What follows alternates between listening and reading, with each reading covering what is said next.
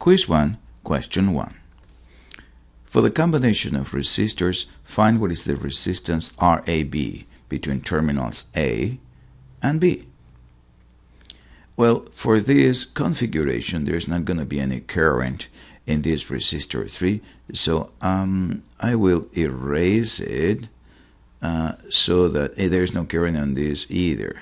So the equivalent resistance between A and B is these three resistors in series R2, R5, and R6, and that combination in parallel with R4 and the whole thing in series with R1. Let me write it down. Let's see, I write down here the resistance RAB is the series of those three, sure, R2 plus R5 plus R6. In the exam, I would not do it this way. I would enter the numbers directly in the calculator. The series of those in parallel with R4, so in parallel with R4. And that whole combination in series with R1. In series with R1. Or, if we want to say that with numbers, it would be just like that. So you see, I prefer to represent the combination first on paper, but in reality I do that directly in the calculator. Those three resistors in series, in parallel with 39, which is this one, and in series with 27, which is R1. Let's do that on the calculator. 20 space 43 space 16 addition. Those three are in series, and then I say 39. And I connect them in parallel with this one that is in parallel, and 27 addition. So that is the first resistance, 53.11 ohms. 53.11 ohms, 4 digits. And the solution is sufficient for the exam. Now let's work on the resistance from A to C. There's going to be no current on this wire, so let me remove that because it's distracting. And the same is for this one. In this case, there is no current here. So you see the resistance between A and C is R1 in series with R3. R4, R6, and R5 in series, in parallel with R2, in series with R1 and with R3. Let's write it down. RAC is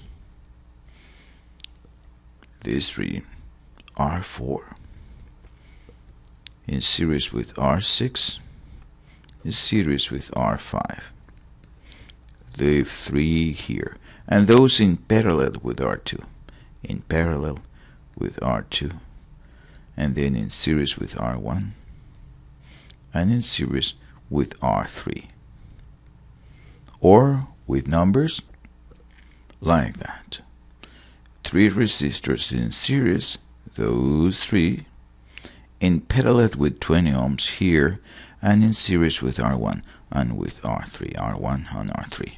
Let's do that on the calculator. 39 space 16 space 43, it's equivalent to enter, right?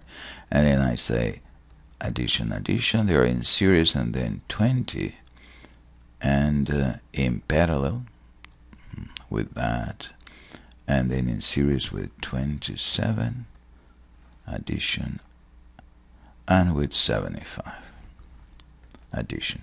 That is the resistance between A and C, 118.61 ohms. 118.61 ohms. And now we go for BC.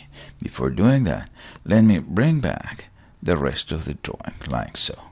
Between B and C, between these two terminals, of course, then there is no current on these terminals, so this is distracting, and the same is true for this one. So it's very clear that between B and C, the resistance is R4 and R2 in series, R6 and R5 in series in parallel with the previous one, and all of that in series with R3. Let's write it down. Resistance between B and C, we said is R4 in series with R2. That's correct, those two, and that in parallel with R6 in series with R5.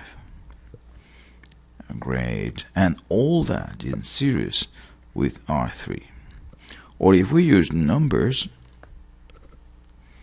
there you have the values: 39 in series with 20, those two in series, the parallel of the combinations, and in series with 75 ohms. Now we use a calculator.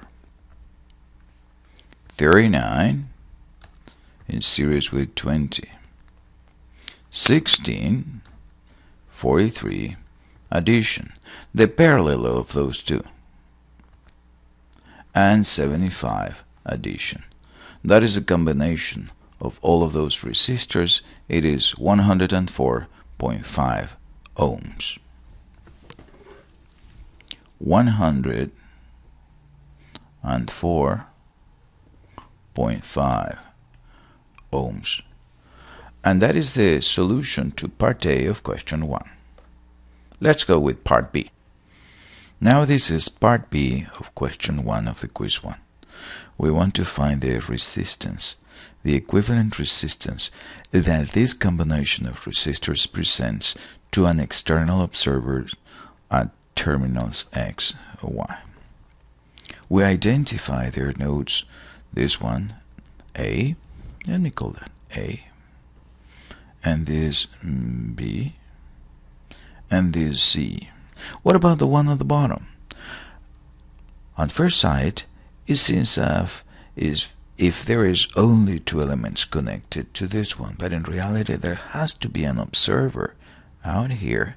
The observer, which I'm going to represent just as a generic source, the observer is the one that is looking at the circuit and perceives the equivalent resistance. So you see this point here has 1, 2, 3 elements. It is a true node.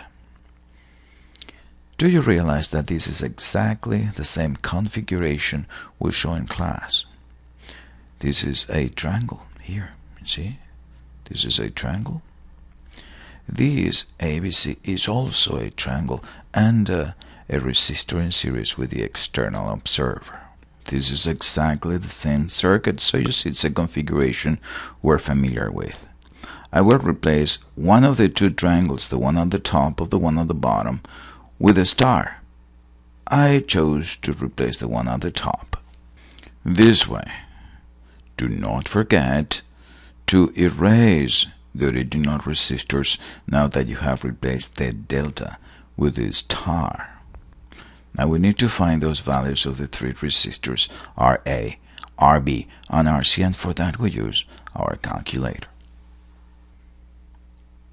We run the program delta to Y conversion. It asks us to enter the values RAB, RBC, and RCA, which we have here, 27, 39, and 75. We do that. 27 space 39 space 75. Continue the execution down here. Continue. And those are the three values for RA, RB, and RC in ohms that we need to put into our circuit. Like this. Now we're ready to compute the equivalent resistance between nodes X and Y. Those two in series, in parallel with these two in series, and then that in series with 1436 and with 20. And that is something we do rapidly with a calculator. I prefer to leave those values on the stack with their tags like that. So 20 in series with RA.